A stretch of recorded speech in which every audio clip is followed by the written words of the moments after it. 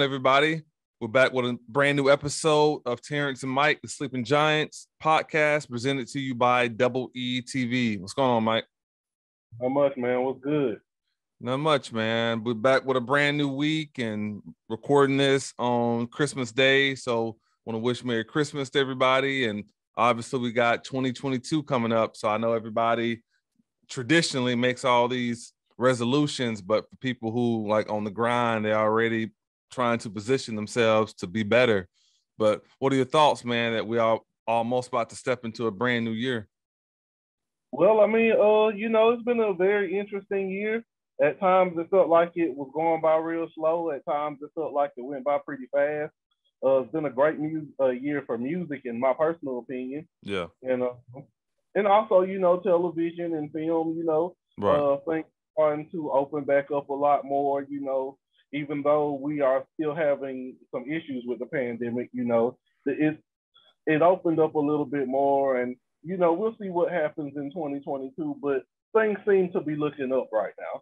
At least, music and sports and television and film. So, looks like a lot of more interesting stuff to come in the near future. Two questions to piggyback on what you just mentioned. You had messaged me about a week ago that you was going to see the Spider-Man movie. You never told me your thoughts on it. Yeah, I enjoyed it. We're not a movie spoiler review podcast, so I won't give any spoilers, but I thought it was good. Definitely one of the best Spider-Man films I've seen. Definitely one of the best Marvel films I've seen. So I enjoyed it. Cool. What about The Matrix? Are you interested in checking that out? Yeah, I'll probably check that out either later tonight. I haven't heard the greatest of reviews, but we'll see. Everybody, has their own opinion, so we'll see. All right, cool. All right, man. So we're back with brand new hip hop news. So this week we got Big Sean sitting down with Drink Champs. So what were your thoughts of the interview? What kind of stood out from it? Well, I mean, he just talked about a lot of his career. A lot of the stuff was obvious. He addressed the things that Kanye said when he was on there, and I didn't know that Nori and Big Sean had previously had I don't want to call it beef, but let's just call it a misunderstanding over maybe a record or something that Nori wanted him to jump on, and it never ends up happening. So, you just got to learn a lot more about Sean, about the way he thinks, and, some of the business ventures that he's got going on. So I thought it was a good interview, very interesting. Didn't get quite the numbers that I expected, considering I figured, it would be pretty much known that he would be addressing the whole Kanye thing. But, I haven't checked it in the last day or so I could check it again later, and, the numbers could be better. But still, I thought it was a good interview all in all. Yeah, I enjoyed the part when he was talking about his albums and kind of like where he was during that particular time when those projects came out, and he kind of distinguished what was a project versus what was a mixtape, and kind of ranked those albums and where he was at and his evolution, and also talked about some things he was trying to do in the city of Detroit. And I found it interesting. He talked about like within the city, there wasn't even like a movie theater, and what he was trying to do with his and some other business things. So yeah, I thought it was a good interview, and definitely showed that, Sean has a big head, just a big thought process of how he approaches things. And, it's one of my probably first times kind of getting into his brain and kind of seeing how he views things. So it was a good interview. Yeah, I enjoyed it. Yeah. Next up, man, we got Alicia Keys. She does an interview as well on the Drink Champs. What were your thoughts about that? Yeah, I enjoyed that one too. Probably my favorite part was seeing Alicia Keys smoke. Would have never thought that coming, but she delved into her musical past. It was very interesting to hear that she was such a big fan of the Wu-Tang Clan. I love that. And just the fact that she's a much bigger hip hop fan than I think a lot of people would realize, despite, the fact that her music does seem to have a very heavy influence from hip Yeah. hop. But she talked about that, you know, some of the things in her personal life. Mm-hmm. And of course, Nori's always going to ask, you know, the difficult or the controversial questions. So she even spoke on the incident with Swizz and Drake, and you know how that whole thing from her perspective played out. So yeah, I thought it was a really good interview, and she also promoted the new album that she has out and talked about that a little bit, and that was dope too. So yeah, I thought it was dope, and I enjoyed it. Yeah, and I'll preface my comments to the room that she was in on Clubhouse, because you know that kind of piggybacks onto our next topic, but some comments that she said in there about how her son Egypt, how he's playing the piano and how he took it up at the age of 4, and also her and him collaborating on music, and basically just kind of addressing that it was fun for them to do it. And in this Clubhouse room that we're going to talk about as well, that ties into everything on the Drink Champs interview, Jay-Z was in that particular room. He talked about when Blue Ivy did her song, that it was like a freestyle off the top of her dome. She picked up the headphones and did it, but both of them kind of addressed that they just want their kids to have fun. And Jay-Z talked about how he didn't even want his nephews doing rap because he knew that they were going to get more scrutiny and be looked at more and examined more with a fine comb because of who he is. So, you know, it was interesting just hearing their thoughts about the children, you know, doing this, but also Jay addressed that Blue Ivy been around them since she was like 2 months old, as far as like traveling on tour. So this is all she knows as well. So if it's something that their kids get into, they've always been around it. So I found it interesting. But Nori was also in that room. He said that Alicia drank, and also that she was like the only interview that he's ever had that she didn't call back for edits. So a lot of the men would come on and they'll get to popping the drinks and start talking too much, and then their people will reach out a couple days later and want this edited and take this out and take that out. And he said Alicia was the only person that he's interviewed with no edits. So I thought that was pretty dope. Yeah, I mean, she seems very down to earth, very secure in who she is. Yeah. And I mean, I think it exudes not only through her personality, but through her music as well. So right. Like you said, I just thought the whole interview was dope. Yeah. Yeah. So that same room that we were talking about in the Clubhouse, you know, Jay-Z talked about Verzuz, and they asked him about Verzuz, and he said nobody could stand on that stage with him for 2 hours. So that definitely has got the internet buzzing, because my time feed was just full of people bringing up people who they think could be on the stage with them, and people was just saying all kinds of random names and stuff like that. But what were your thoughts about that and seeing people's reaction to it? I mean, you know, I feel the same way I felt when Kanye said some of the things that he said when he was on Drink Champs. I feel like once you achieve that level of success or status or whatnot, then, you know, anything you say is going to become a headline. And I think those type of people are cognizant of the things that they say, and they realize that, you know, when they say certain things, that they're going to become headlines. I think Jay knew what he was doing. And I really think this was Jay's way of saying, like, I can, like, Verzuz is, we can't, you know, this is not the venue for me. Like, this is not something, like, a Jay is so big, he could do his own verses of him versus him, you know, like, it's, and that's not, you know, to knock Verzuz or the platform or anything like that. I just feel like certain artists are just on a certain level, and that all of this is based off of how we as the fans look at them. It's a lot of it's based off popularity, record sales, notoriety, all of these different things. But you know, as far as the general statement, I didn't have no problem with it. Do I agree with it 100%? Not necessarily. I mean, I think at the end of the day, it would be difficult for a lot of people to stand on the stage with Jay-Z and go 20 songs. And I do think a lot of the people that the internet think could stand up there with Jay would get washed, to be for real, for real. But that's just my personal opinion. Now, do I think Jay is untouchable or nobody can beat him? No, nobody's untouchable. And it's 20 songs, so it's all of it. We've talked about this before. That comes down to song placement, your mashup, all of these things. So right. But I didn't have no problem with the statement. What do you think?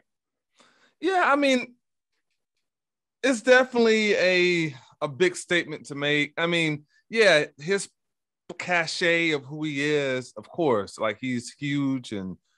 But here's the thing, though, it's like playing basketball or something. Anything could happen. AD gets hurt or whatever. Now you got to carry the whole team. So it's like, and we've seen legends get up there and struggle and have their moments where they're not sharp or whatever. So you have an off night or you're not bringing it, and then somebody else has their song placement where it needs to be. They got their energy. So, that's the one thing I do enjoy about verses. It can go either way. Sometimes we may think, okay, this person's got these hits or whatever. Like probably Nelly, I would argue, probably has more record sales than Ludacris, but most people felt like Nelly got washed.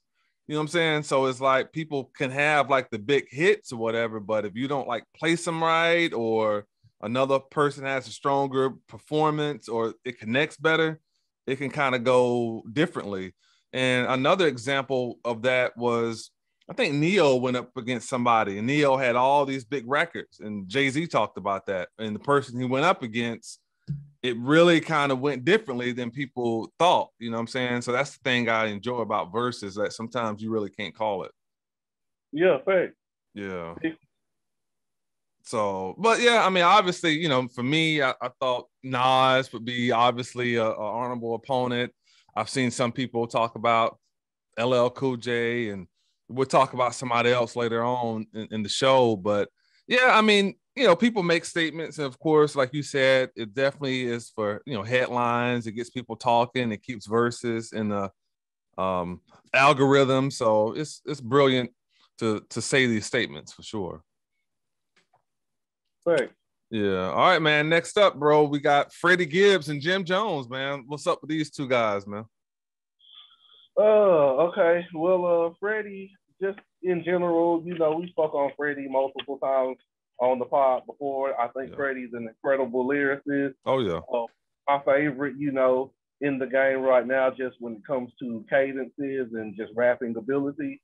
And Jim Jones, I want to say, Jim, I was not the biggest Jim Jones fan, during Dipset's like heyday. And I felt like other members were, stronger, just artists and rappers than him. But he had his songs here and there. But what I do give Jim Jones credit for is I feel like over the past 10 years, he has severely improved not only his ability as a rapper, but it just shows that he cares about his craft. Like, a lot of guys would still be trying to ride the wave of, what they did 10, 15 years ago. Dude is constantly, pushing his pen. Every time I hear a Jim Jones record, I see the improvement. So shout out to both of them just for doing what they do in the game. But as far as the story goes, and I don't want to get too deep into this because this is not my lifestyle. I don't want to pretend like I know anything that I don't. So I'm just going to stick with the basic public information and give y'all that. So Freddie Gibbs and Jim Jones have had some back and forth before, some on the internet. And basically what this is over is Freddie Gibbs is a vice lord. And Jim Jones has a group, or I'm not sure if it's a group or a clothing line, some kind of imprint that is associated with him called Vampire Life. And considering that those two start with the letters V and the letter L, I guess there was some misunderstanding between the two about what exactly that meant. Now, at Prime 112, which is a club in Miami, an altercation went down. It's not 100% sure that that Jim Jones was there. Some people say he was, some people say he wasn't. And apparently the altercation was over statements about whether or not Jim Jones was a real vice lord or whatever, and some things that Freddie Gibbs has said in the past. And yeah, that's pretty much the story. Anything, and there's more information out there. You can check that out if you want, but that's pretty much the story. Sure. Yeah, I mean, I know Mano's got some stuff going on, and bro, a lot of these, I don't know where that, like you said, that derived from that particular incident, but bro, a lot of drama these days. A lot of this stuff is kind of stemming from like clubhouse conversations, and these rooms get heated and real spicy, and then next thing you know, the sticks coming out or whatever, and I don't know. Some two guys was arguing. I think one guy was saying that he wasn't from Brooklyn. He's from somewhere else. And I don't know, man. It's definitely I don't know if everything is just real and some of the stuff is just kind of a cap and to keep people talking and keep people within the algorithm or it's real smoke. But I did hear, like fists, hands got exchanged, and I think some people were saying that it's not that Freddie got beat up, but Jim's people kind of held him down, and then Jim got on top of him. I don't know. I mean, it's definitely for Freddie. I just want to hear good music. I don't want to hear, all the, drama and stuff like that. But I get it. Everybody is a man, and they got, egos and reps to uphold or whatever. But I just appreciate what both of them do from a music standpoint, and hopefully. If it was fist thrown or whatever, we just kind of keep it at that. And whoever won, we shake hands and move and live for another day, and no additional stuff has to happen. Yeah, man. And that's the difficult thing about this internet age. People may forget things, but the internet don't forget nothing. Right. So if you said something or you did a video or a post or something and you said something, even you can delete your post, but they'll still find it. Yeah. Or somebody will screenshot it or whatever. So, you just got to be mindful of what you say. And in my opinion, I just feel like people got to really pick and choose their battles. Is this really worth, me taking things to an extreme level or an extreme measure? Right. So, yeah, I heard Ice-T one time kind of mention that. I think a DJ was trying to ask him told him somebody had said something about him, and come to find out it wasn't even true. So a lot of times people just like to kind of stir up the pot and get you to respond, and the artist didn't even say that, or something's taken like out of context, or people chopping up little clips and stuff like that. And that's why sometimes athletes don't even want to talk to some of these journalists and people post game and stuff like that, because they know they're going to chop up certain sound bites and not even play the whole thing within its proper context. Yeah, exactly. Yeah. So next up, man, what's up with Megan Thee Stallion and Tory Lanez? Update us on that. Okay. So by now everybody's aware of the story, the incident that happened. This was a little over a year ago now. So I don't think I have to really give a detailed description or rundown of that. What I will say is,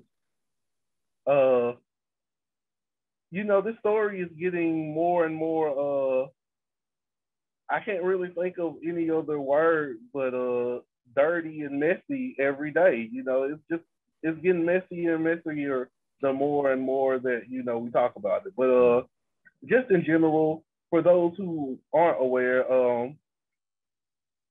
so there was a preliminary hearing about the entire situation between Megan, Tory Lanez, and the friend and Tory's security guard. And there were some things that were revealed in this preliminary hearing. One of the things was that there was residue on Kelsey's hands, Kelsey being the friend to Megan Thee Stallion, who was in the car that night. There was also two different witnesses. One witness reported hearing Tory say, "Dance, bitch, dance," as he began to fire shots out of the car. And and a story or in a description that sounds very reminiscent of that scene from Harlem Nights. Mm-hmm. Yeah, that's the way it just sounds when I heard it, or so and that's just my own interpretation of it. Mm-hmm.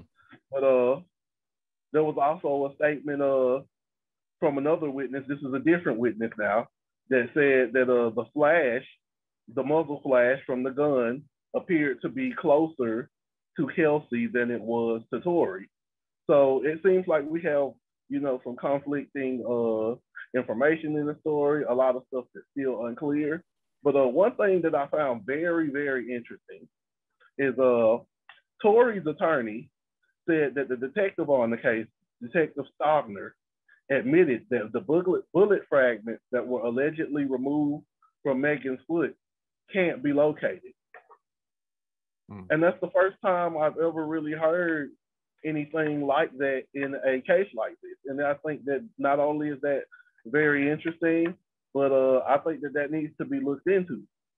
But obviously, the preliminary hearing was basically decided that there will be an actual case. The case will start in January, and we'll see what happens from there. But I know there's been a lot of things said on both sides. I know when this thing first started, Megan, was taking the position of saying that she didn't want to call the police or tell anything about the situation because of the situation socially with police and Black people and being fearful, for Tory's situation. And we all, I think, especially Black men, commended her for that, because that's having the presence of mind to think, this could go way worse than what it already is. But, now, like I said, we'll see exactly how this whole thing plays out. I know Megan did a live shortly after that whole thing where she did say that Tory shot her. And I know there were even diss tracks that were exchanged back and forth between Megan and the Kelsey girl, and different things were said on the track. Tory had said some things in some of his music. So there's a lot going on in the situation. Yeah. And we'll see what happens. Let me ask you a question. This is just just playing devil's advocate. Like I said, it don't matter. I mean, I just want what's best for both of them. So it don't really, I'm not taking nobody's side or whatever. But right. What if it comes out that Tory is found innocent? So what does that kind of do for Megan, and what does that kind of do for him, in your opinion? I think that's a great question. Honestly, Megan is so big, especially at this point. Even if it came out that Tory was innocent, I don't think it would have that huge of an effect on her career. I think, maybe some of her male fans might, be turned off by that, and even some of her female friends or fans might be turned off by that. But I mean, honestly, we still don't even know the logistics of the situation. Like, right. If Megan was outside of the car when this whole situation happened, and the shot came from in the car, it's very easily that she could have been mistaken and just assumed that Tory shot her because of what happened. But the problem that I do have with that is, if it was an assumption, I feel like it should have been said, I assume or I think, as opposed to or he did, or I know he did, or whatever the case was, whatever was said. But as far as Tory, I mean, as you see, he's been putting out a lot of music this year. Right. I think a large part of that is because of everything that he has going on with his case. I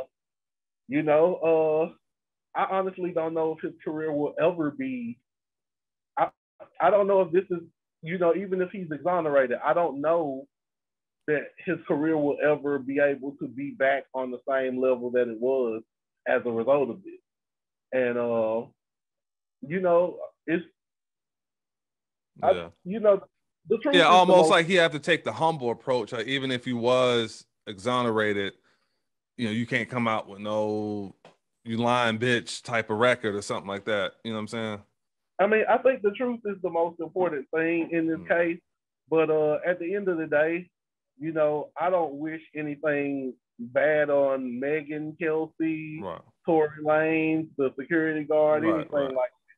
But what I will say in closing is if it's true that Tory was shot the gun at her saying dance bitch in what was, like I said, kind of like what I visualize a similar to the Harlem Nights scene. Mm-hmm. If that's what he did and his intentions were to scare her or whatever the case, then that was very dumb on his part.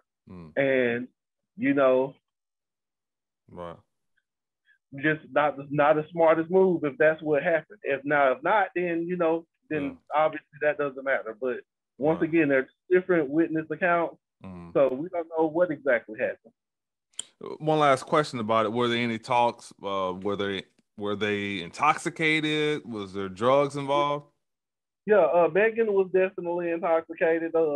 If I'm not mistaken, Tori and a friend were intoxicated as well. They were at a pool party in Hollywood. From what I hear, Kylie Jenner was at the party. It hasn't been confirmed whether or not they were at Kylie's house.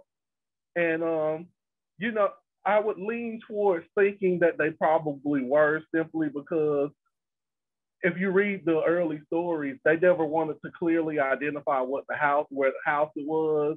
And, you know, this is Hollywood. So something like that goes down, you know, that type of information is not hard to obtain. So I think it was definitely on multiple levels an attempt to keep this on the hush, so to speak. Yeah, especially if this was anywhere near Calabasas. Like I'm showing up, trying to keep that on the low. Yeah. So yeah, man. Last but not least, man, for our hip hop news, RIP to Draco the Ruler. Not that familiar with his music. I do know he did a song with Drake. I do know that Drake made a Instagram post about it, and I do know that this happened at a very big concert that was taking place in LA, and a lot of artists didn't get a chance to perform. But I don't know how many rappers who've died this year, but I can probably think of 4 in the last couple of weeks. So what were your thoughts about this? I mean, it's the same every time, man. It's a tragedy. It's unfortunate, you know.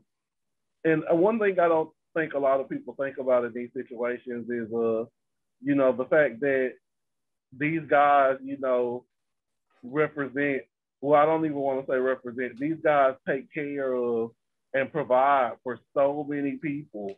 And when something like this happens, you know, that's like a whole bunch of people whose lives are affected. Not only, you know, family, different people whose lives are affected by this. So, you know, like I said, it's a tragedy. And I hate that this is something that we have to keep talking about on this podcast, honestly. You know, I mean, unfortunately, this is a part of hip hop, though, and this is a hip hop podcast. Right. So, you know, rest in peace to Draco the Ruler. As you said, I'm not very familiar with his music as well. I've heard a few songs, though, like you said, the Drake song and a couple of others. But I mean, it's unfortunate anytime somebody's going to do something that they love, or even in this case, like his job. You know, his job is to go and entertain and perform, and you know, he's out here trying to do his job, and something like this happens. So, you know, rest in peace to Draco the Ruler. Our condolences to his family and the people whose lives the people that he was close to and whose lives he had an impact on, and you know. Yeah, I just want to make one comment too, because I know a lot of times it's easy for people to say, oh, you know, these rappers, that's what happens. You putting out that type of energy, blah, blah, blah. But bro, I mean, you know how many NFL players have passed away in the last couple of weeks? So it's like, it's not just for music, you know what I'm saying? It's like every industry. There's actors dying, there's football players dying, there's NBA players dying. So it's not just hip hop in general, you know what I'm saying? Oh yeah. I mean, you know, and this is all, you know, while there's a pandemic going on. So there's a lot of stuff that's going on just in general. You know, but hip hop, we got to do better, man. We really got to do better hip hop, because, you know, is just too many times too often. And I know that this is, as I said, I know that things happen, but we got to do better hip hop as a whole. Yeah. All right, man. So we got album reviews. So we got a good week, man. A very good week. So I'll let you start it off. What were your thoughts on Styles P and Havoc? I mean, you talked about this almost a month ago as far as announcing that the album was coming out, but Wreckage Manor, what were your thoughts? Yeah, I really enjoyed it.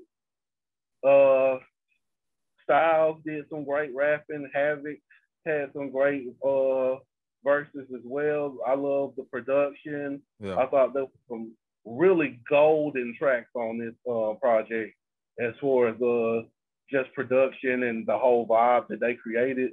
Highlights for me are Move How We Wanna, Pay Me in Cash, YO to QB, Fuck Around, Good as Gold. That beat is incredible. I love that track. The production on that was just spectacular. Shout out to Havoc for that. Him to Him was very dope as well. I really enjoyed that one. And Nightmares to Dream. So yeah, I really enjoyed this project. Man, you took every song of mine I have written down. But yeah, I concur, man. Incredible project. It was just great to see those two guys collaborate. It was probably something on the bucket list to do together, but it was a great project.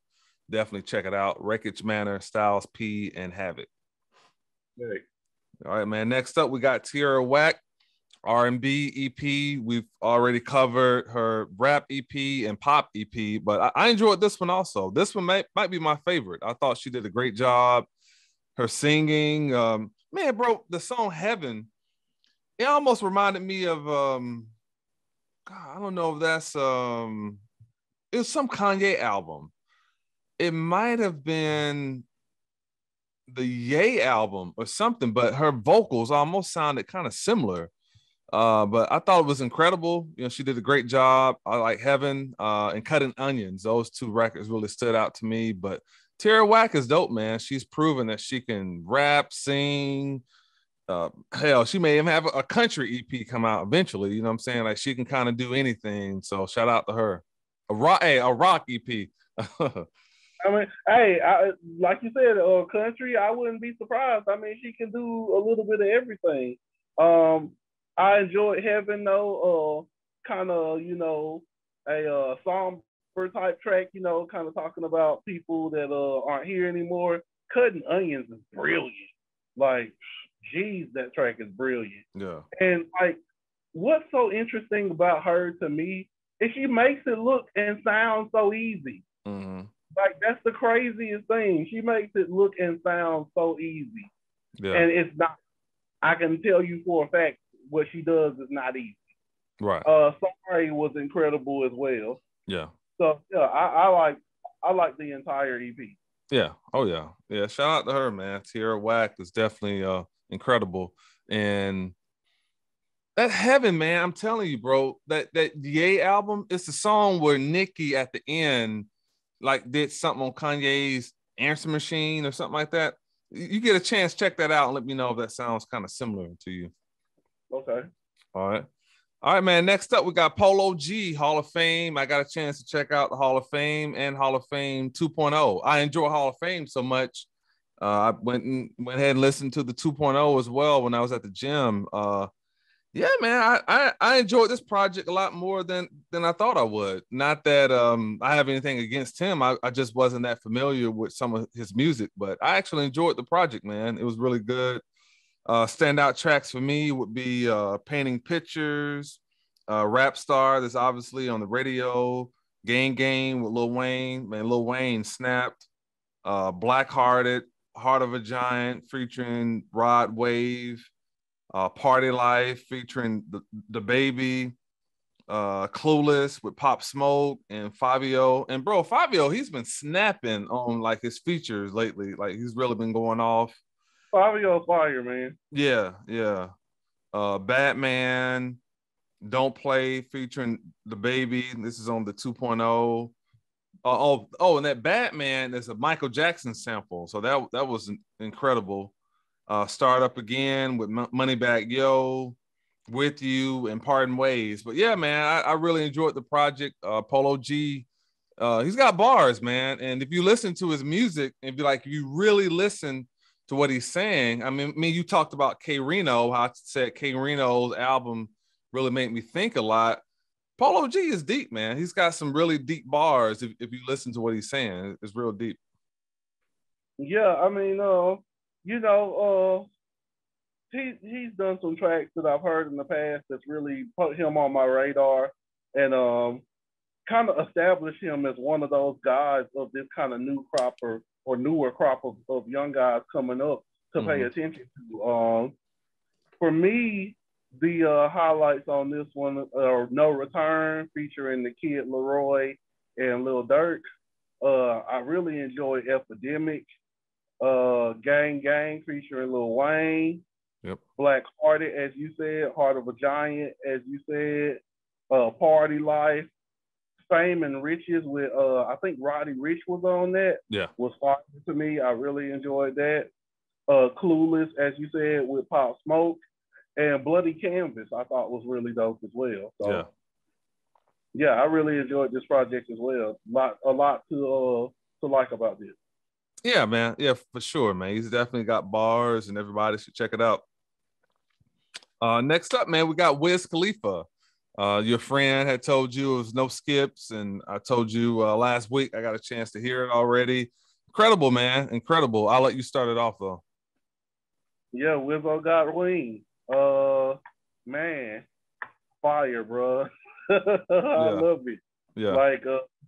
And shout out to my boy CB. He was the one who wrote on Facebook and said that the new Wiz was fire and people need to check it out. So shout out to my boy CB. Yeah. I concur with his statement. I concur with what you just said about no skips. I mean, I really enjoyed the whole album. And it did give you that kind of old Wiz feel. Like Wiz, I think the thing that I appreciated the most about Wiz is that he's never trying to be anybody else or do what anybody else is doing. Exactly. He's got his own pace. He does that, and that's his thing. If you like it, cool. If you don't, that's cool too. Right. So for me, Can't Stay Sober, Crazy, Purple Fantasy, Dumb Fire, Shop Around is dope as well. Solid Gold, I love that song as well. Two Stone for TV is Wiz and Currency. You already know what. Yeah. No Better featuring Larry June is almost at that same point. Like, Larry June, you know what he does if you know about Larry June. So it's almost, you know what to expect. And the Kid Frankie Part 2. Yep. So, yeah, the majority of this project, I really enjoyed it. Like you said, no skips. I thought it was fire. Yeah, Larry June, man, he's getting busy. Like, he's on everybody's stuff. So shout out to him. But yeah, I like Player of the Year. As you said, Purple Fantasy, Solid Gold, More Than Ever. I like Black Tarantino. Wiz got Weens, The Kid Frankie Part 2. Yeah, it's an incredible project. And I've said this several times. Wiz is always, of this new tier of rappers, has always been one of my favorites because I like how he's just he keeps it simple. He's not trying to lyrical miracle you. He does him.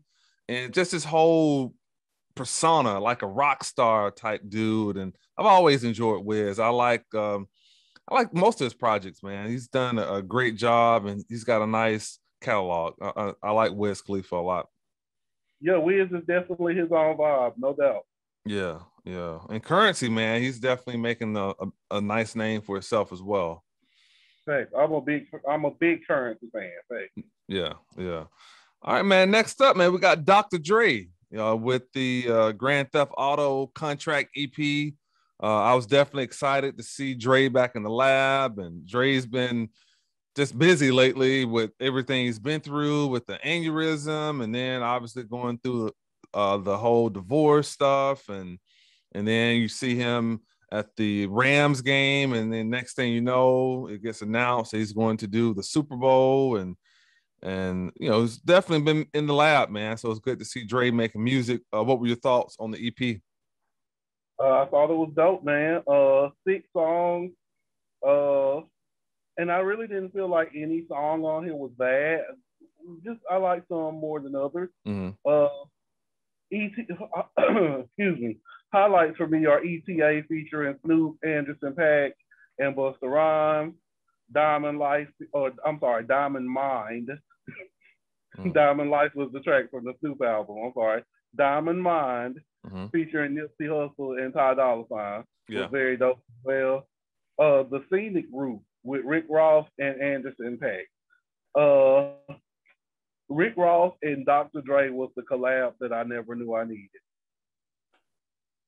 Fire. Yeah. Straight fire. Like, never knew I needed it. Was so glad after I heard it. And gospel. Yeah. M. Yeah. This is what we want to hear from you, bro. This is what we want to hear from you, bro. M killed it. Yeah. It felt like classic M and Dre.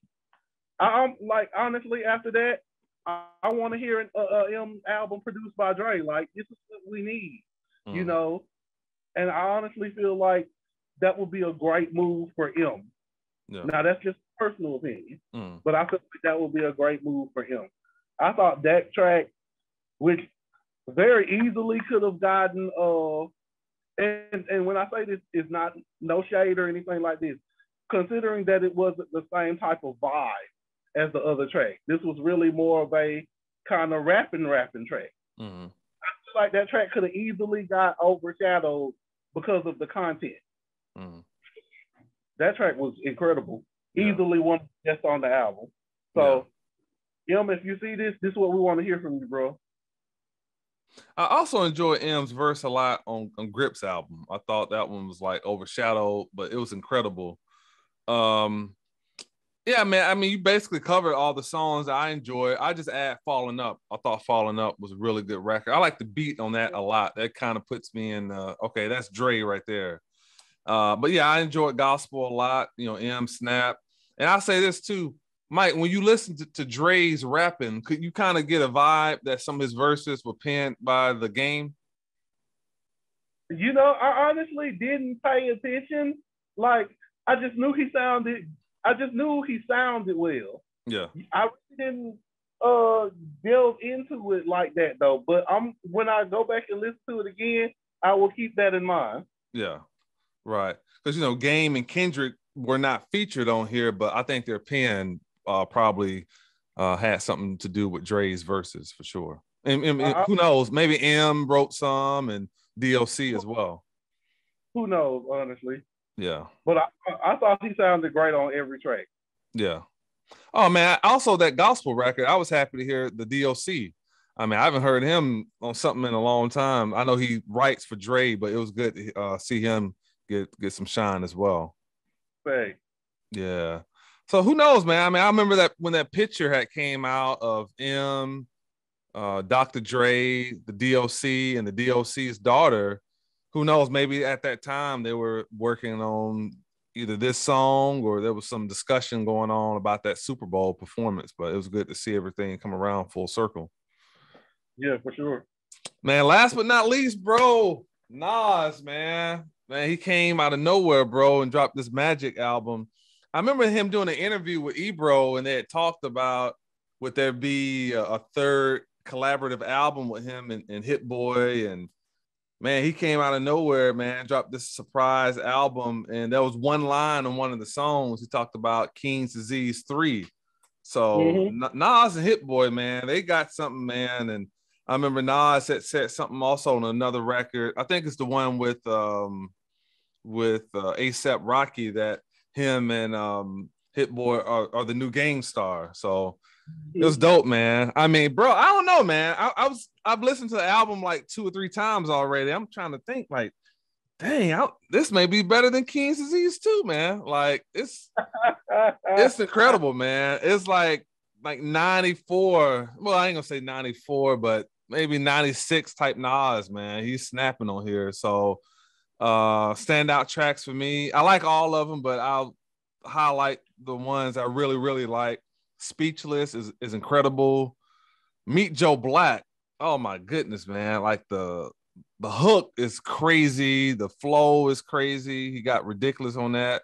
4016 Building. I think my favorite song is probably Hollywood Gangster. Like he's just snapping and spazzing on that. Woo for Children, incredible. Like the sample, that's Nas right there, man. He's just in pocket. He sounded really good on it, and Dedicated, I thought was good as well. I mean, Nas and Hit Boy, man, they really got that formula and science down to a T. And I want to just see those guys just continue to make music together, man. They got a good partnership going. Right. Yeah. Don't really have a whole lot to add. I thought the album was incredible. 9 tracks, no skips. Right. I liked every single song on here, but once again, just like I said, I like some songs more than others. Yeah. So my standouts would be Speechless, Meet Joe Black, as you said. I really enjoyed Ugly. Ugly was fire to me. And like you said, Woo for the Children, man, that track is incredible. That track's incredible. Yeah. White Hot featuring ASAP and Primo, Crazy, and Dedicated. Yeah, so I enjoyed the majority of this album, as you see. You know, that was a very pleasant surprise from Nas and Hit Boy. So shout out to them for that, because I definitely wasn't expecting that. Yeah. Yeah, it was really good, man. And that Woo for Children, I thought of you because I know you like sample type tracks or whatever. But yeah, it was good, man. I mean, and Hit Boy is showing, man, like his versatility. He's also showing that, you know, he don't have to be in the studio with somebody for 3 years to make a good album. Like, man, they knocking out music fast and just, but it doesn't sound rushed. Like it sounds good, and it's just like it's chemistry, you know. Well, I mean, Nas is in his bag right now, lyrically. Yeah. And I think Hit Boy is in his bag production-wise. So I think it just makes for a nice, you know, pairing, honestly. Right. And, you know, we've seen it 3 times now, King's Disease 1 and 2, and now here with Magic. So, yeah, you know, who knows what King's Disease 3 is gonna sound like. Facts. Shout out to both of them. Yeah, man. All right, bro. So we got new music of the week. So we got Currency back with Pilot Talk 4. I'm definitely looking forward to this one. I hope this is the project. I thought the previous one, the EP he put out, but maybe this is going to be the one that has some of the production from JD on it. But I'm looking forward to this one. I know it's out already, and we're going to cover it on the next show. So what are your thoughts about Currency being back? What's this, his 3rd one this year now? Yeah, man, he's been like back to back. Currency might as well join Griselda as much as he dropped the album. Yeah. Hey, Marlon Craft too. Yeah, thanks. But yeah, I mean, looking forward to hearing it. As I just stated a few minutes ago, big Currency fan. Yeah. So yeah, I look forward to what's probably going to be another top project or top level project from him this year.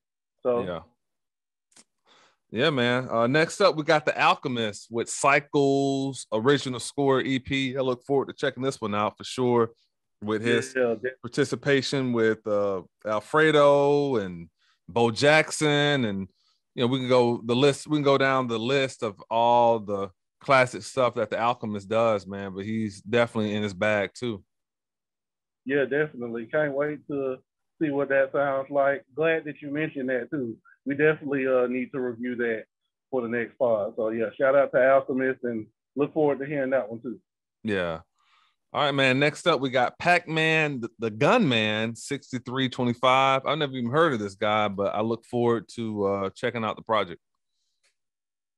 Yeah, I heard the track City Love featuring Nipsey and KC Khalil. I thought it was cool. You know, kind of a West Coast vibe. You know, I'm not sure if he's affiliated with some of Nipsey's people. I think Jay Stone is one of his people. Mm. I'm not sure if he's affiliated with them or not, but you know, the track sounded, the track that I heard sounded dope, and cool track. I enjoyed it, so you know, forward to seeing what he comes with too. Yeah, yeah. All right, man. Next up, we got NBA YoungBoy with Emo Rockstar. I got a chance to check out the video. Thought the video was cool, man. I like just his whole swagger in it, and you know, he's basically just smoking, throwing up money, just doing rock star stuff. But I thought it was a cool video. Yeah, I thought the video was cool too. Trending #2 on YouTube when I saw it. Not necessarily my favorite song by YoungBoy, but the video was cool and it served the purpose of the track. So, you know, that was cool. Yeah. All right, man. Next up, we got Benny the Butcher, Mr. Pyrex. What were your thoughts on this one? Fire. Like, Benny is Benny. How many times have we talked about Benny on this pod? It's fire. You know, I really don't think them Griselda cats miss very often, if they miss at all. So yeah, shout out to Benny. I thought the track was dope. Yeah, man, the video was cool.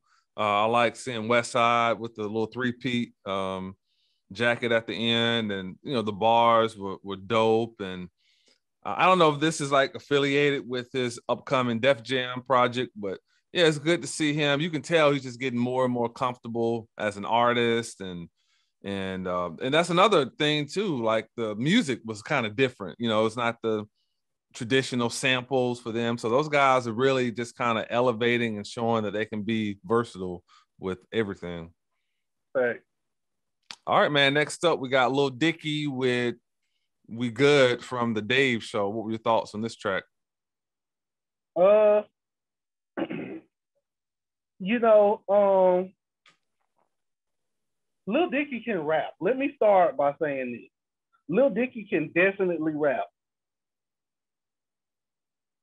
Am I a fan of maybe more comedic style rap or rap that's more aimed towards being funny?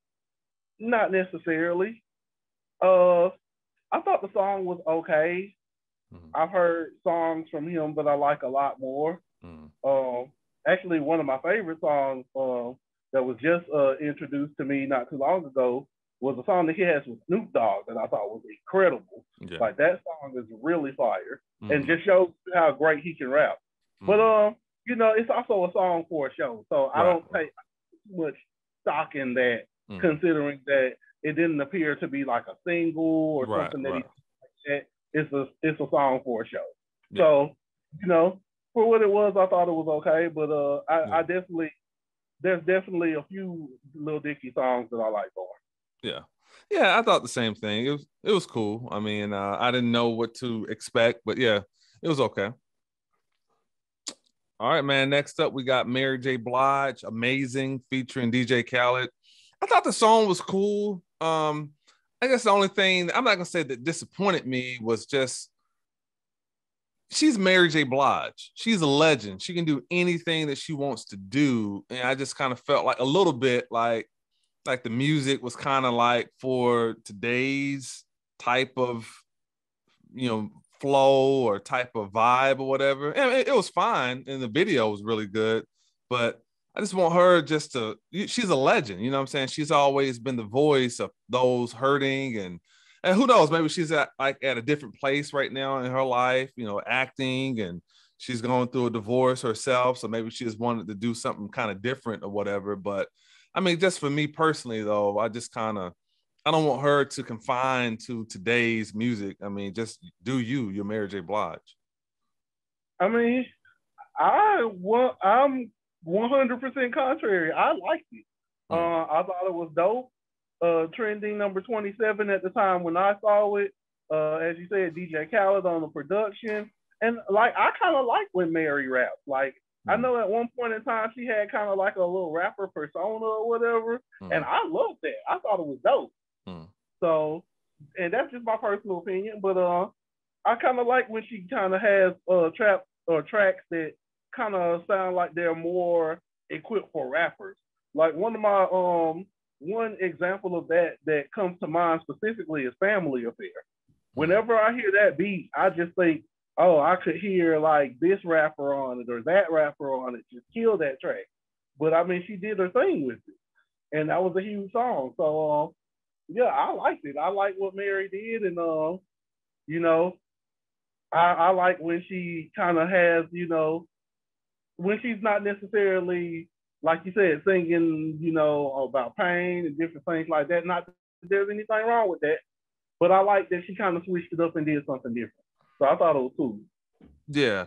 I enjoyed that song Thriving that she did with Nas. I don't feel like that song got enough attention that it should have got. But as far as her acting, man, she's really like, man, like I remember a movie she did with I want to say it was Angela Bassett. And I think she played Martin Luther King's wife, and Angela Bassett played, maybe it was the opposite. One of them played Malcolm's wife, one of them played Martin's wife, and they met up and became friends, whatever, and supported each other in the movie. And I was like, man, she's got acting chops.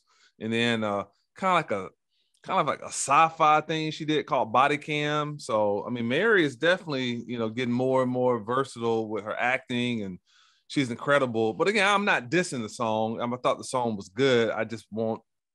But I don't know if this is like the first single for an upcoming project, then I'm sure she'll kind of blend it and you'll get some of what you want from her. And then she'll kind of make some songs for today's age as well. So I get what she's doing. Yeah.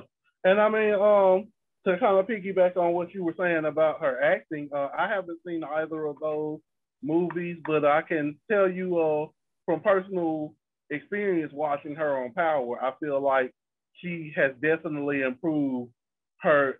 I feel like she's getting, well, I don't want to say she's getting better. I feel like we're seeing her growth as an actress. Yeah. So yeah. Shout out to Mary. Yeah, oh yeah, shout out to Mary, man. She's a legend. And she's definitely somebody that nobody probably wants to see in the verses. I'll say that. Big fact. Yeah. All right, man. Next up, we got Conway the Machine, Can't Be, featuring A Boogie with the Hoodie and Jeremiah. Bro, let me say this, man. He's starting to learn that sometimes less is more, because he can spaz on song, but you can tell here he's making a song. You know what I'm saying? Like, he's not trying to be lyrical miracle. He's not trying to like overbar you to death, even though he does that incredible. But this is like a song, and then the single. And so I can see them really starting to kind of pick up some of those concepts now that, yeah, we make the street stuff, but now we're about to start hitting y'all with the radio joint. So I thought it was good. I'm very familiar with the sample that he used. Good song. Mm-hmm. Good song. Yeah, like you said, the Total sample with Biggie on that track. I think the song was Can't You See? As you said, A Boogie is on this as well. And what you're saying about the whole less is more thing, I kind of agree with you. But what I will say that's kind of slightly different is I feel like, different tracks call for different measures. And I feel like he was well aware of the fact that, to kind of piggyback on what you were saying now, I feel like he was aware of the fact that this was not a track that he needed to be lyrical miracle. Let me, let the track do its thing. Let me do my thing with the track, and let's form something nice together. Right. And I feel like he did that.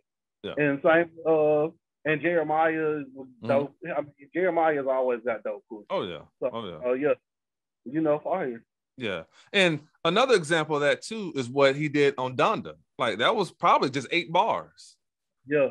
You know what I'm saying? But he said everything within them 8 bars. Yeah. So that's why I was just giving him, a shout out for that. Is like elevating as an artist, learning that, okay, hey, I don't have to always have 32 bars or whatever. Like, I can say what I need to say if the song requires me to do it in a shorter amount of time or whatever. Because, other thing too is, I've always thought about it when you always have all these legendary verses that people enjoy.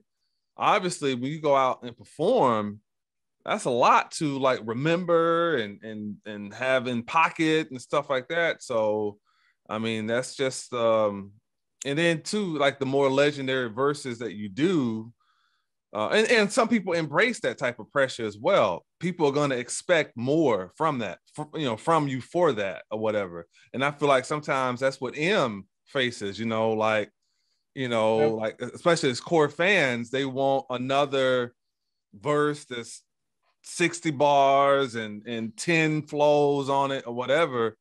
And, that's a lot of pressure, to always have to deliver that or try to come close to it, because that's the standard that people are going to always try to hold you to. And I'm actually glad you said that, because that's honestly my overall point in everything that of all my criticisms of Eminem is sometimes the track doesn't call for, super high speed rapping. Sometimes you just do something different on the track. And my thing, I think one of my main examples that I used for that was that track with Fat Joe, where he was doing the Mariah dissing and the Nick Cannon Lord dissing. Above. Yeah, thank you, Lord Above. And it's like, you didn't have to do that. You could have just rapped, bro. But that's once again still my personal opinion. I know a lot of people like that song. If Fat Joe didn't like the song, he wouldn't have put it out. So, it is what it is. But I just feel like and maybe this is his own pressure that he puts on himself, but you don't have to do that all the time. You can just rap and it can be good because you're a good rapper. You ain't got to go 0 to 100 every track. Mm-hmm. But I'll give you one example though. What you said, okay, that's obviously let's take something like Kamikaze, right? So The Ringer, that's the opening song, and then obviously, so he was addressing all the criticism of people who didn't like the previous album, Revival. So, okay, he sped rapped on that one, or not necessarily sped rap, but just it was really long, like 5 minutes of just straight bars and rapping or whatever. And then Greatest, and then Lucky You with Joyner, he spazzed on. But I felt like after that, like Normal, he didn't really do too much. Stepping Stone was kind of dedicated to D12. He didn't do too much. Not Alike, he spazzed on because obviously he was addressing MGK or whatever. But then the rest of the songs like Fall and Nice Guy and Good Guy, he didn't speed rap. So, a lot of his albums that people are listening to him, he's not really doing that on like every song or whatever. So I think sometimes maybe it's for the features, or just maybe if he's got 20 songs on the album, he may have 6 where he's doing that. But really, for the most part, a lot of his songs, he's not like doing the speed rap stuff. But the speed rap is not the overall point. The overall point is you can rap without having to take things to the extreme. Like, whether it's like saying some crazy punchline that feels out of place, or like you said, doing the super fast robotic rap, or you don't have to do that. Like you're so good as an MC and as an artist, you don't have to feel the pressure to do that. Like you can just rap, bro, and people are still gonna accept it. But and like you said, maybe that's the pressure that he puts on himself. I don't know, but I just for me, I mean, it's probably just like a evolution thing for him, because I feel like, I will say this though, what I will credit M for, and this is what I appreciate, I know some people may feel differently, but I appreciate that M is always trying to work on different cadences and flows. So I do appreciate that from him, because some artists do something very well, but they have not changed in 20 years. And I understand if it works, but to some extent, it's like, well, like, hey, and sometimes how I've always brought up like different movie analogies, whatever, like actors, a lot of times some actors get stuck into the same stuff. And the perfect example for that for me would be somebody like Wesley Snipes. Like my wife is Asian, and most Asian people who meet me and know that I'm her husband, I always tell me that, oh, you look like Wesley Snipes or whatever. So Wesley's always been like one of my favorite actors growing up or whatever. And he's good. I mean, he's really good. But I was really disappointed in his choices at one point, because he got stuck in the whole like ex-CIA agent set up by somebody or whatever. Okay, he did a brilliant job in U.S. Marshals, which was like a kind of like a sequel to The Fugitive with Harrison Ford. Okay, and then he did another one, and then before you know it, it was like 10 movies like that. It's like, bro, you are like up there with some of the best. Like, you don't have to do those type of roles or whatever, even though it may pay the bills or whatever. You're too good of an actor to keep doing that. And I feel like some MCs who I don't want to name because I don't want to offend nobody, but it's like, but some people are really, really good, but they have not changed at all. You know what I'm saying? And it's like, so I do like people that's willing to take risk, even if the movie may flop or may take people a while to appreciate it. And that's the thing about art. People may not like something at first, but then come back to appreciate it or whatever. So I think as an actor, as an artist, as a football player or whatever, LeBron may add something to his game that he never had before, or Tom Brady may add something to his arsenal or whatever. I think it's always good just to elevate and not get redundant and doing the same thing. Yeah, I feel that. And just to address what you just said real quick. And once again, because it's not a problem with fast rap. I mean, Right. he rapped fast on Not Alike. It was fire. Right. You know, and it's not a problem with him rapping fast. But just because you rap fast doesn't make it good. You know what I'm saying? So I just want him to understand that he don't have to go balls to the wall on every track. You can just rap good, bro, and we'll appreciate it. You know what I'm saying? You don't have to pull lyrical acrobatics on every track. You know what I'm saying? But that's just my personal opinion.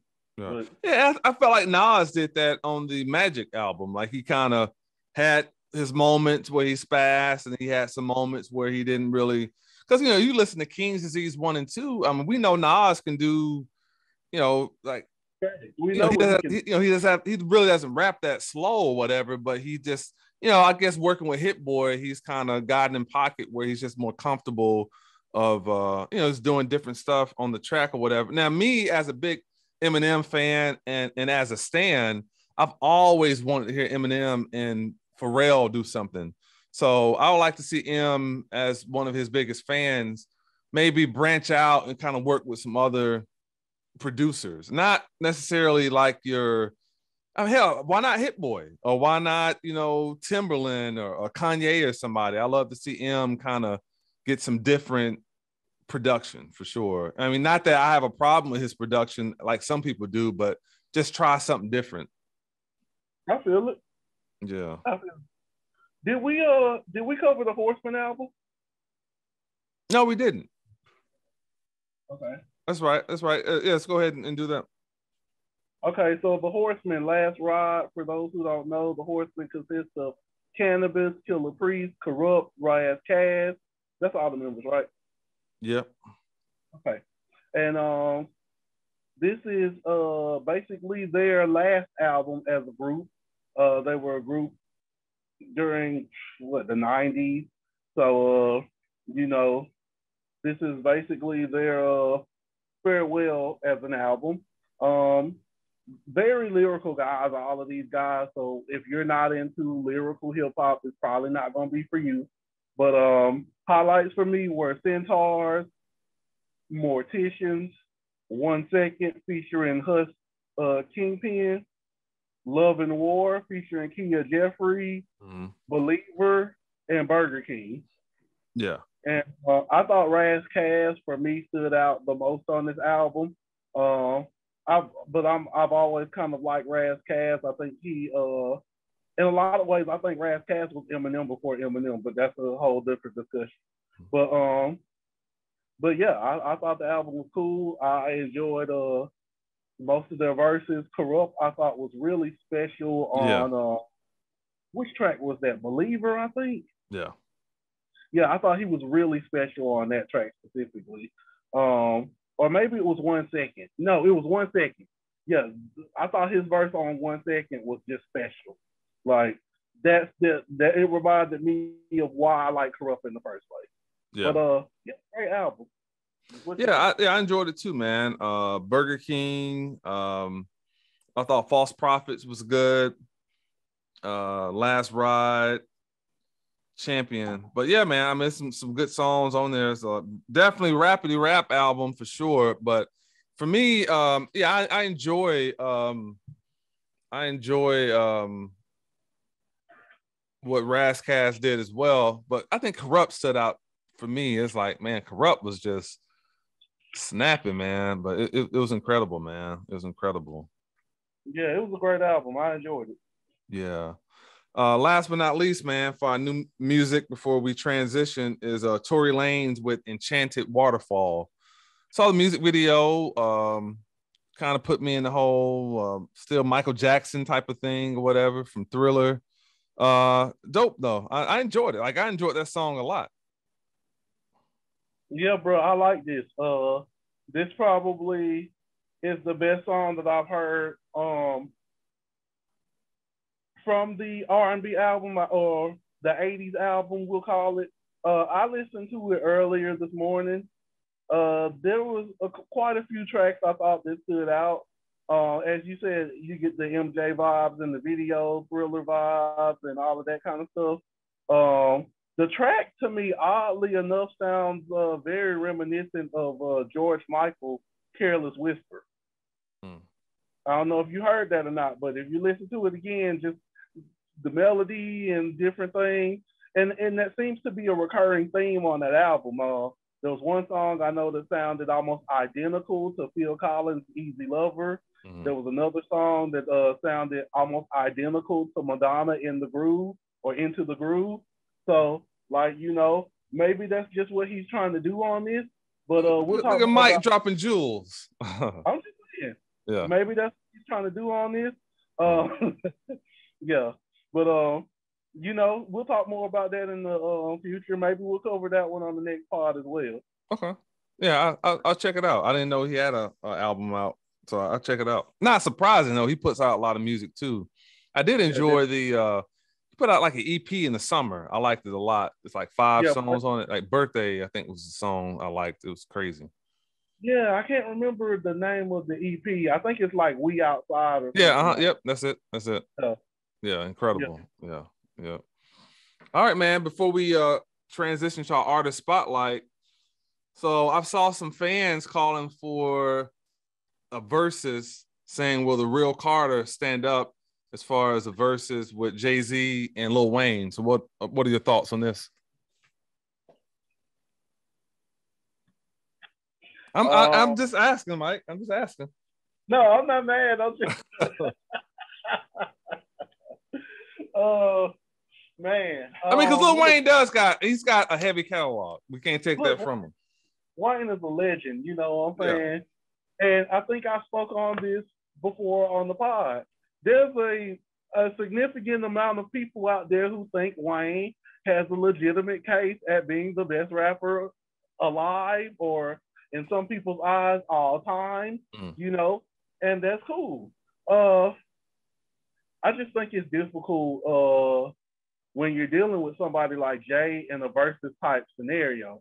I saw Ninth Wonder made a post and was talking about the songs that Jay could do, and he was like, so, okay, what if he comes out with Kanye and does Niggas in Paris, and then he comes out with Beyonce and does Crazy in Love, and then he brings Freeway and Beans out and they do What We Do Is Wrong, and then he brings, you know what I'm saying, Pharrell out and they do Give It To Me, and then right after that they do Excuse Me Miss. It's like those are hard songs to compete with, and that ain't to say that Wayne don't have a catalog, that ain't to say that Wayne ain't talented, but I just have to see, because, you know, well, I mean, what Wayne does Lollipop, Wayne does a Millie, he's got the song with Destiny's Child. I mean, Wayne could hell. I mean, let's just even take Jay-Z out of the equation. Wayne's features for a long time was ridiculous. So Wayne got mixtape stuff. He could bring probably half the people he's done features with. Wayne would be a tough opponent for a lot of people. I mean, now that I think about it, I'm not saying that. I mean, obviously, you know, I'll probably have Jay-Z ranked higher on my all-time list than Lil Wayne, but Wayne, they ain't no walk in the park. They ain't gonna be nobody you just gonna get out of here and just use your bravado. Wayne would be like a hard guy to take down, I think. I mean, I definitely think Wayne can hold his own. I just question, the amount of star power that's going to be on the stage in the scenario that Jay did something like what Ninth Wonder was talking about. Mm-hmm. And shout out to Ninth Wonder for that. But, just the amount of star power that's on stage. Then you bring Mary J. Blige out for Can't Knock the Hustle. And, then you bring Bun B out for a Big Pimpin'. Bro, I mean, I don't know. I don't know, bro. Yeah. That's a tough matchup for anybody. Yeah, it's interesting. I mean, but again, Wayne is like worked with so many people, so it's like, he could bring out anybody, what I'm saying? From, he's got the joint with Kanye and Eminem and Birdman and Cash Money and Nicki and Drake, you know what I'm saying? So it's like, that would be, the more I think about it, that would be huge. I mean, I know probably from a personal standpoint, I would love to see him and Nas do it, but I've heard some people say Nas is not interested in doing a versus. So let's just say hypothetically, if Nas chose not to do it, I think Wayne would probably be a good opponent, because Kanye said on Drink Champs that he wouldn't do one against Jay-Z. So that might be the one, because I will say this though, I think with Magic coming out and your 3 KDs, how some Jay fans feel like he would just wash Nas. I mean, I don't feel that way at all anyway, but man, Nas is like, ooh, you know what I'm saying? Like, he really kind of separating himself a little bit, man, because his catalog is getting deeper and deeper, man, and it's getting like really good. I've always enjoyed probably every Nas album, like even the ones that people didn't like Nostradamus or Streets Disciple. I enjoy those albums too, but Nas, that catalog is getting thick, man, and it's like really getting, strong. I mean, Nas definitely has a great catalog, but I think, versus scenarios are in most cases popularity contests, and I think if it comes down to, the notoriety around the song, in a lot of cases, just off the notoriety that goes along with some of those songs, it would be difficult for certain people to compete with that. And that's just my personal opinion. I feel you. But I will say, I do think, performance plays a big part, because think about it, like, like last year, for example, I didn't think the Phoenix Suns had any chance of beating the Lakers, but they did, you know what I'm saying? So it's like, you can be this top dog or whatever, but there's a lot of young guns coming, and you got to stay sharp, because if not, I mean, Jay is a legend, but you get out there and you have an off night or whatever, Lil Wayne might wash you or something, you know what I'm saying? So you got to pick the right songs, you got to be sharp or whatever, This is Jay-Z, though. I understand what it is. I'm just saying, but if you don't perform, you get up there and forget a song or anything. I mean, Shaka Khan was up there, you know what I'm saying? So it's like, anything can go wrong, That's Shaka, though. And that ain't no lock on Shaka. I love Shaka. But I'm just saying, this is Jay-Z. If Jay's going to even entertain that, he's going to be prepared. I understand. I'm not saying he's not. I mean, I definitely know he wouldn't get up there and not be sharp, you know what I'm saying? But there have been, times where, him and other people have got up there and forgot lyrics and things of that nature. So, yeah, absolutely. Yeah. All right, man. We'll close it out, man, with Artist Spotlight with Dreezy. So tell us about it, man. The Dreezy, Big Dree. Okay, so Dreezy is an American singer, rapper, songwriter, and actress. Hails from South Side of Chicago, Illinois. And just some brief information on her, because there's not like an abundance of information out there on her. Dreezy got into music basically as a form of kind of escapism, just dealing with some of the things that she was facing in her community. If I'm not mistaken, I think she was also she ended up having to move a lot because of some different things that were going on in her life. I don't want to get into that because the truth is I don't know the logistics. But I know she spoke on, or I know she said that music was a way of her just kind of helping her deal with the realities of her life.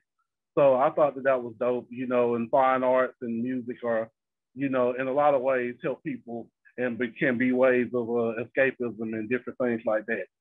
But so she started with poetry, writing, and drifted towards singing around the age of 10. She's always, you know, been, as I said, been influenced and interested in music. But around the age of 14 was when she decided she wanted to try to, or was interested in becoming a rapper.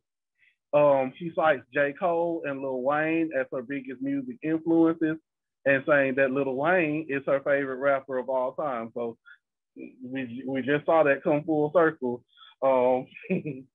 uh, so coming up in Chicago, there's a lot of artists in Chicago, obviously.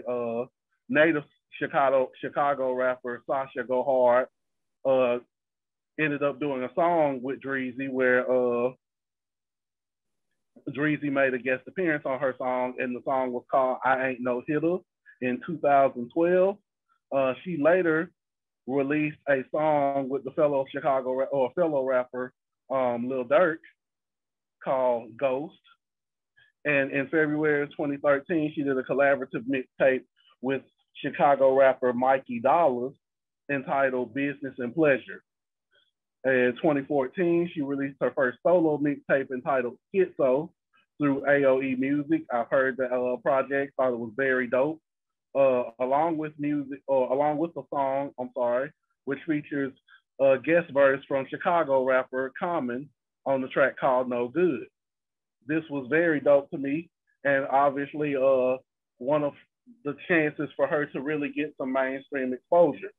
So in April of 2014, she released a remix of the Nicki Minaj and Lil Herb song, Chirac, which received a lot of attention. Many fans saying that it was better than Nicki's version. The remix later earned her a second track with Common, because after hearing this, she ended up doing a collab with Common on his 10th album, Nobody Smiling. In 2014, she was named the Princess of Chicago Rap by Noisy or via Vice magazine. And in December of 2014, it was announced that she signed a recording contract with Interscope Records. Now, in July of 2015, she released her debut EP called Call It What You Want. December 25th of 2015, same year, she released another EP entitled From Now On. And this was a digital streaming. This one was to digital retailers and streaming via Interscope Records. And she released her debut album, No Hard Feelings, which was released July 15th of 2016. She also, in 2018, performed at Rolling Loud. And in 2019, she appeared in the Netflix movie Beat as Queen Cabrini, and also followed up her 2016 release with her sophomore album, Big Drees, in 2019.